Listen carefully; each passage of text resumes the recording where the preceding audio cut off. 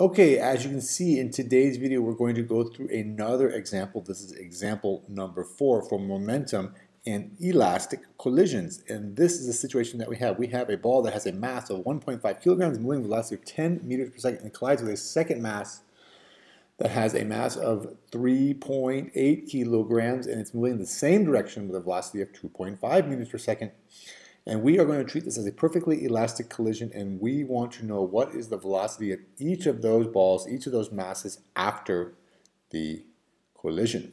Okay, now I like to, since I have two masses and two velocities, I just like to write them down so I don't get them crossed or mixed up. So I put down M1 is 1.5 kilograms. The initial velocity of mass number 1 is 10 meters per second.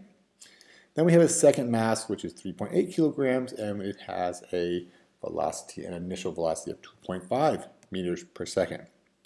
And then, just for the heck of it, I like to just make a quick picture, just draw a couple of objects and indicate their velocities. You could write the numbers in if you want. I just like to show which way they're going, that they're both going the same direction. This one's going faster, so it's going to overtake this one. And of course, we want to know what is the final velocity of mass number 1, and we want to know what is the final velocity of mass number 2.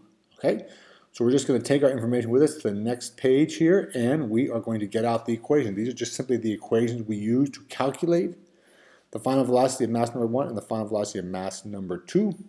The equations look a little complicated, maybe, but it's just simply either adding or subtracting the masses, multiplying times the initial velocity, then we have 2m and all that other kind of stuff, and multiplying by the initial velocity of mass number 2. So mostly it now kind of becomes an algebra problem, and you want to keep your order of operations and your negative and your positive signs straight. So of course we'll start with mass number 1, and we're going to plug the values in for mass number 1, and that simply is M1 is 15 and M2 is 3.8. So first we have 1.5 minus 3.8 divided by the sum of those two masses multiplied by the initial velocity of mass number 1.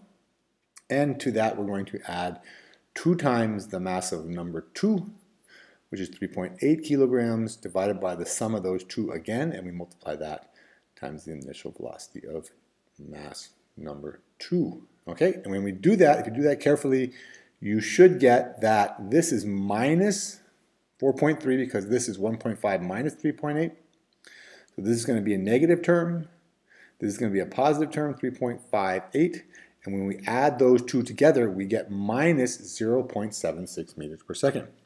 Well, what does that mean if it's minus 0.76 meters per second? That means that mass number 1 collides with mass number 2. Remember, mass number 1 was the smaller mass, and it has 1.5 kilograms compared to 3.8, and that means it's going to basically bounce off and be moving at a relatively low velocity, not 10 meters per second anymore, but 0.76 meters per second in the opposite direction.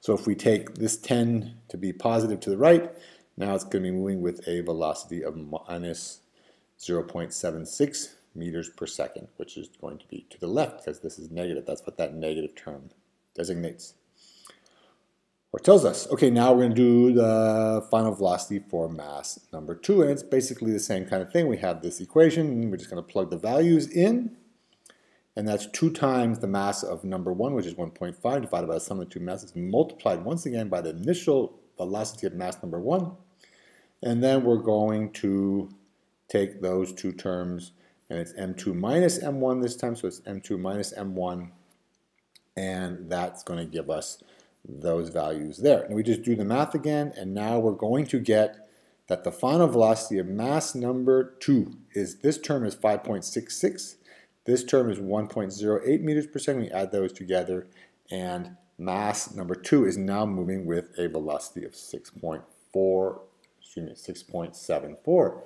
meters per second. And that makes sense because it's collided, number 2 collides with number 1 hits number 2, so to speak, and now it's going faster.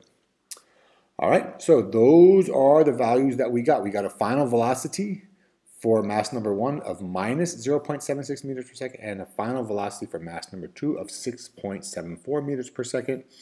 This is the initial picture we had, and why don't we just draw a final picture? So this one is still moving to the right, it's moving faster, and this one, because this is a negative sign, 0.76 meters per second, mass number 1 is now moving to the left.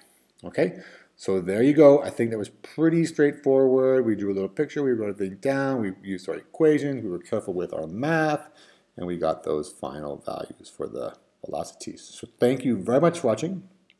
I hope you found that video helpful. If you did, please do all of the following 4 things. Subscribe to my channel, get all my excellent physics, chemistry, and math videos.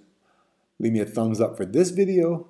Leave me a nice positive comment in the comment section below. And the last thing is, of course, don't forget, sharing is caring. Share this video with all of your friends and show them how much you care. Thank you very much for watching. We'll see you in the next video.